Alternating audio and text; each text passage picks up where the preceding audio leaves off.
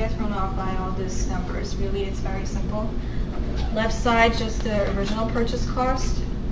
Right side here, you have the book value, which matches with it the first year. But later, when we use the asset, the book value will gradually decrease.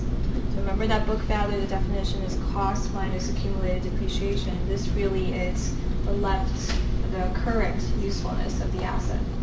Okay, as we depreciate the asset, the book value will gradually decrease by $8,000. So the middle part is just how we got to this $8,000, and then every single year we do the same thing for straight line method.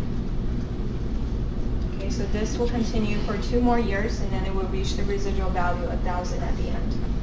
Then the company stops, they reevaluate the asset, they may decide to sell it, and oftentimes, very likely, they will be getting a dollar amount close to 1,000.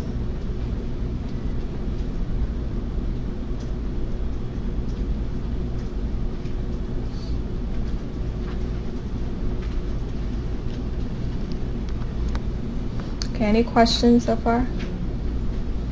No. Okay, let me go into the second method here since we have a problem for homework.